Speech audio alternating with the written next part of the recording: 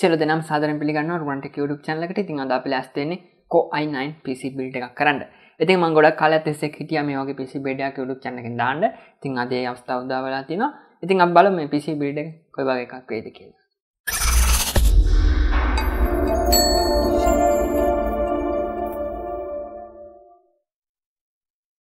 හොඳයි. ඉතින් අද මේ වීඩියෝ එකට ස්පොන්සර් කරන්නේ 3dworld.lk. ඉතින් 3dworld.lk එකට තමයි මම මේ PC එක හදන්නේ. ඉතින් ගොඩක් වෙලාවට රෙන්ඩරින් වැඩ කටයුතු තමයි මේ මැෂින් එකෙන් ඉස්සරහට සිද්ධ වෙන්න යන්නේ. ඉතින් මේකේ ගොඩක් පාර්ට්ස් අපි මිලදී ගත්තේ දෙහිවල Nanotek Computer Solutions වෙතින්. ඉතින් ඒ ගැන කියන්නම් ඉස්සරහට. ඉතින් මේක CPU intensive task වලට තමයි අපි ගොඩක් වෙලාවට මුල් තැන දෙන්නේ. ඉතින් අපි බලමු මේකට අරන් තියෙන පාර්ට්ස් ටික මොනවද කියලා. මේක processor එක වෙන්නේ Core i9 7900X කියන processor එක. මේක අපිට හම්බෙන්නේ Intel සමාගමේ X series processor එකක් විදිහට. ඉතින් මේකේ 10 cores ඒ වගේම 20 threads තියෙනවා. අපිට පුළුවන් ඕනේ multitasking වැඩක් මේක හරහා ලේසියෙන්ම කරගන්න. ඉතින් මේක අපි ගත්තේ රුපියල් 1,60,000කට Nanotek Computer Solutions වෙතින්. මේ processor එකට අපිට X299 motherboard එකක් ඕන වෙනවා. ඒකින්ද අපි Asus X299-A Prime series motherboard එක තෝරගත්තා. ඉතින් මේකේ අපිට ඕන අවශ්‍ය හැම feature එකක්ම මේ motherboard එකේ තියෙනවා. ඉතින් ඒ motherboard එක අපි තෝරගත්තා මේ Core i9 build එක වෙනුවෙන්. ඉතින් මේ motherboard එක අපි ගත්තේ රුපියල් 60,000ක මුදලකට Nanotek එකේ. ඉතින් මේ processor එකට අපිට cooler එකක් හම්බ වෙන්නේ නැහැ. ඒකින්ද අපි තෝරගත්තා Corsair brand එකේ Hydro series H60 කියන liquid cooler එක. ඉතින් මේක ටිකක් මිලෙන් අඩුයි. ඒකින්ද තමයි අපි මේ cooler එක තෝරගත්තේ. ඉතින් මේක අපිට පුළුවන් වුණා රුපියල් 13500කට Nanotek එකෙන් මිලදී ගන්න. X series processor වල ඒ වගේම මේ motherboard එකේ quad channel memory run වෙන හින්දා අපිට RAM slot 8ක් මේ motherboard එකේ හම්බ වෙනවා. ඉතින් මේ 8න් 4ක් පුරව ගන්න ඕන හින්දා මං ගියා Corsair Vengeance LED RAM kit දෙකකට. එතකොට අපිට හම්බ වෙනවා 8GB RAM 4ක්. එතකොට අපිට total 32GB වෙනකන් ගන්න පුළුවන් මේ RAM kit දෙක use කරලා. ඉතින් මේ RAM kit දෙකට අපිට වුණා රුපියල් 75000ක මුදලක් දෙහිවල Nanotek එකේ. මේ build එකේ graphics card එක විදිහට අපි තෝරගත්තේ Gigabyte GTX 1050 Ti 4GB card එක. ඉතින් මේක අපිට පුළුවන් basic graphics වලට use කරන්න 4GB capacity එක. ඉතින් මේ graphics card එක මදි නම් අපිට පුළුවන් backup එකක් විදිහට GTX 1070 card එක use කරන්න අවශ්‍ය වෙලාවට. ඉතින් එහෙම නැත්නම් අපි මේ graphics card එක තමයි master graphics card එක විදිහට use කරන්නේ. ඉතින් මේක අපිට පුළුවන් වුණා රුපියල් 29000කට මිලදී ගන්න Nanotek එකෙන්. ඉතින් මේකේ power supply එක විදිහට අපිට තෝරගන්න උනේ Corsair brand එකේ VS650 power supply එක. ඉතින් මීට එහා තියෙන power supply ගොඩක් මිලෙන් වැඩි හින්දා අපි හිතුවා මේ power supply එක තෝරගන්න. ඉතින් මේක අපිට රුපියල් 12000ක වගේ මුදලකට ගන්න පුළුවන් වුණා දෙහිවල Nanotek එකෙන්. ඉතින් මේ power supply එක module power supply එකක් නෙමෙයි. ඒ වුණාට අපි හිතනවා Corsair Spec-04 casing එකත් එක්ක මේක අපිට cables ටික hide කරලා හොඳට හදා ගන්න පුළුවන් වෙයි කියලා. ඉතින් මේකේ storage devices විදිහට අපි use කරන්නේ Kingston UV400 solid state drive එක. ඉතින් මේකෙදි අපිට පුළුවන් 500 megabytes per second වගේ speed එකක් ගන්න. ඉතින් ඒකින්ද මේකේ ගියා 240GB වලට මේක boot device එක විදිහට. ඒ කියන්නේ අපි OS device එක විදිහට මේ Kingston UV400 SSD එක තමයි තෝරගත්තේ. ඉතින් මේක අපිට හම්බුණා රුපියල් 15500කට දෙහිවල Nanotek එකෙන්. ඉතින් ඒ වගේම අමතර data storage වලට අපි use කරලා Seagate 1TB hard drive එකක්. ඒක රුපියල් 8000ක් වගේ තමයි උනේ Nanotek එකේ. ඉතින් මේ internal components ටික hide කරගන්න අපි තෝරගත්තා Corsair Carbide series එකේ Spec-04 casing එක. ඉතින් මේකේ red color තමයි අපි තෝරගත්තේ. ඉතින් red fans එක අපි මේ casing එක use කරන්න බලාපොරොත්තු වෙනවා. ඉතින් මේ casing එක රුපියල් 9500ක් වුණා Nanotek එකකින්. ඉතින් මම හිතනවා මේ parts වලට මේ casing එක හොඳටම ප්‍රමාණවත්. ඉතින් මේකට වඩා හොඳ casing වලට අපිට යන්න පුළුවන්. ඉතින් ටිකක් මේ අධික වෙනවා. එහෙම නැත්නම් මේ casing එක මේ components වලට හොඳටම ප්‍රමාණවත් වෙනවා. හොඳයි. මේ parts වලට අමතරව අපි තෝරගත්තා Asus MX279 කියන LCD monitor එක. ඉතින් මේකේ advanced high performance IPS panel එකක් තියෙනවා. ඉතින් හොඳ monitor එකක්. මේක 27 inches වල 1080p තමයි මේ monitor එකේ run වෙන්නේ. ඉතින් මේකත් අපි ගත්තේ දෙහිවල Nanotek එකෙන් රුපියල් 42500කට. ඉතින් මේකට අමතරව අපි තෝරගත්තා HP K1500 keyboard එක. ඒ වගේම HP X1000 mouse එක. ඒ වගේම අපි මේකට තෝරගත්තා Microlab M100 2.1 subwoofer එකක්. ඉතින් මේක හරිම අඩු මුදලකට අපිට ගන්න පුළුවන් රුපියල් 2500ක් වගේ මුදලකට. ඉතින් ඊට අමතරව අපි Prolink brand එකකින් UPS එකක් තෝරගත්තා. 1200 VA capacity තියෙනවා. හරි ඉතින් ඔය ටික තමයි parts විදියට වෙන්නේ. ඉතින් මේ ගැන විස්තරයක් මදි නම් ඔයගොල්ලන්ට පුළුවන් RuwanTech Facebook page එකට message එකක් දාලා ඒක ගැන අහන්න. හරි ඉතින් මේ ටික දැන් අපි assemble කරගමු. අපි බලමු assemble කරාට පස්සේ PC එක කොයි වගේ තියෙන්නේ කියලා.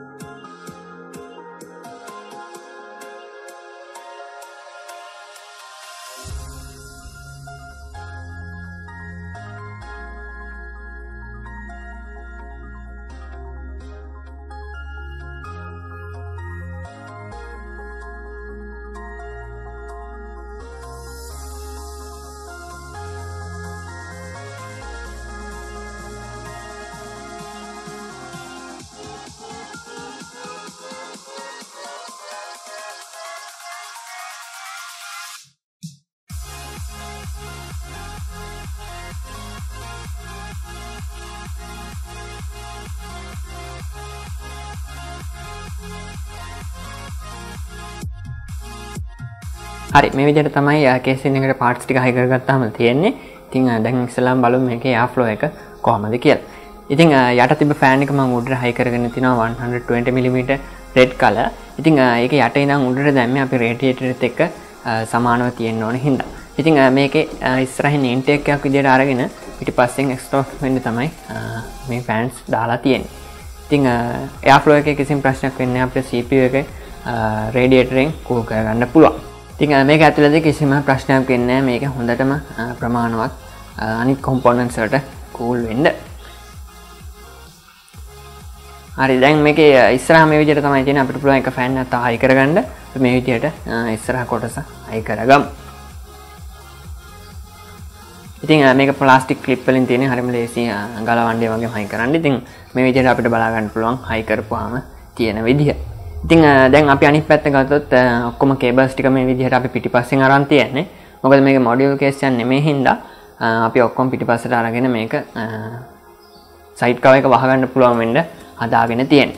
ඉතින් මෙතන ගන්න පුළුවන් zip ties use කරලා මේ කේබල්ස් හරි විදිහට අමුණ ගන්න. ඉතින් මේක rear side එක ගත්තොත් මේක IO shield එකේ වගේම VGA card එක සහ power supply එක අපිට මේ විදිහට බලා ගන්න පුළුවන්. ඉතින් මේක radiator out එක අපිට මෙතනදී මේ විදිහට බලා ගන්න පුළුවන්. ඉතින් අපි මේකේ උඩට fans හයි කරලා නැහැ. අපිට කැමති නම් උඩට fans දෙකක් හයි කරගන්න පුළුවන්. ඉතින් මෙතන hard drive එක තියෙනවා. අපිට hard drives 3ක් use කරන්න පුළුවන්. ඒ වගේම SSD drives දෙකක්. ඉතින් මෙතන හොඳට ඉඩ තියෙනවා අපිට කිසිම ප්‍රශ්න නැතුව තව දේවල් හයි කරගන්න පුළුවන්. ඉතින් මේ කේසින් එක හොඳට ඉඩ තියෙන හින්දා එයා ෆ්ලෝ ප්‍රශ්න නැති වෙන්නේ නැහැ. හරි දැන් අපි මේක ඔන් කරන්න බලමු. ඉතින් power connect එක ඒ වගේම HDMI cable එක plug කරලා අපි මේක ඔන් කරගමු. එතකොට BIOS ආපුවම අපිට බලා ගන්න හැකි මේකේ තියෙන errors මොනවද කියලා. ඉතින් මේක අපිට කැමති නම් motherboard එකේ එනවා power button එකක්. එහෙම නැත්නම් අපිට පුළුවන් casing එකේ power button එක use කරන්න.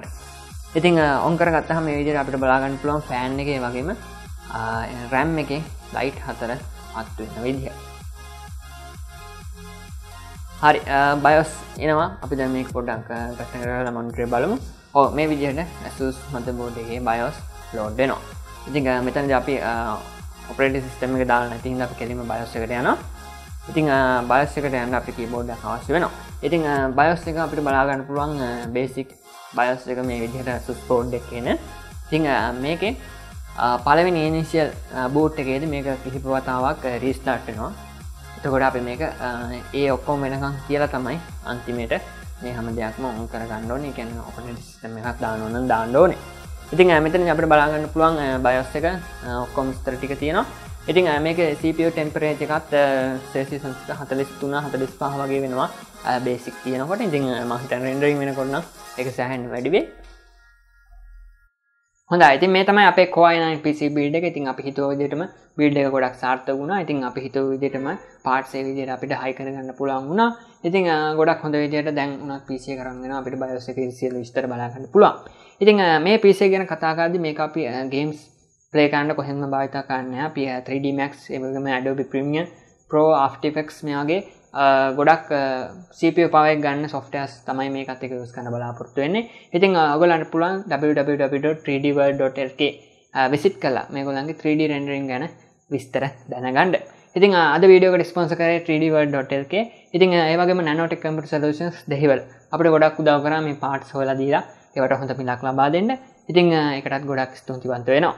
ඉතින් මේ PC build එක ගැන දැනගන්න ගොඩක් දේවල් ඇති. ඔයගොල්ලන්ට පුළුවන් RuwanTech Facebook page එකට message එකක් දාලා ඒ දේවල් හැමදේම දැනගන්න.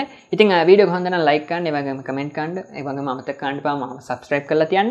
ඉතින් ඒ වගේම මා social media follow කරන්න පුළුවන් Facebook, Twitter, Instagram, Google+.